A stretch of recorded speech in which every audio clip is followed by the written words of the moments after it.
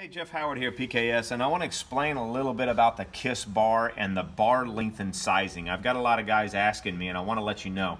So because they have these winders that extend out here, which you can see, this is your winder and where your main line comes out.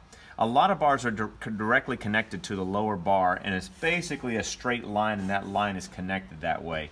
So what I'm trying to say here is a KISS bar with winders that stick out like this, it will fly a size bigger than it actually is. So a 45 would feel more like a normal 50 if that's what you're connected to.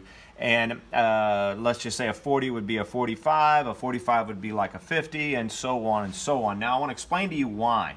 So you can see how we're directly connected straight to the same point at the bar, but one goes out on the winder, and I've got little flags on here. So what happens is you get more leverage because of this. When you go to turn, that is angled outwards and keeps it to a further out position point, which gives you more leverage, as well as it moves that line a little bit more. So I'm going to show you, I've got my hands here even, bar even, and when I pivot this and keeping them, you can see the difference on those flags. Those were the same exact mark. So it's easily an inch plus more on that bar and the leverage, and you can see the point at the bar and then the point where it's going to be pulling from the winder point.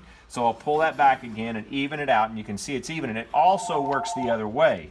So if you turn up a little bit, you got a little bit out, but mainly it's when you pull down that you can see the main advantage.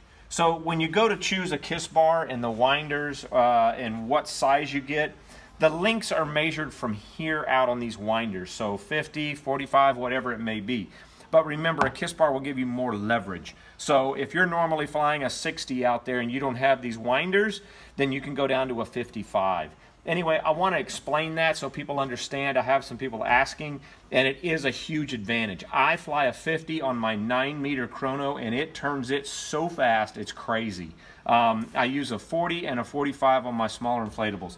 Anyway, that's the little explanation of bar sizing and how to choose your bar sizing for what you're wanting to fly.